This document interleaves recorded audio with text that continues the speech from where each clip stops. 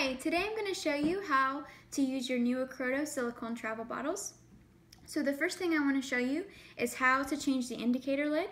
So you're going to want to start off by just unscrewing the top and then pulling this off just like this. And then to change the indicator, you can just twist the lid like so. And we also have a blank option here for you to write your own. And there's 5 other options for you to choose from depending on what you put in the bottle.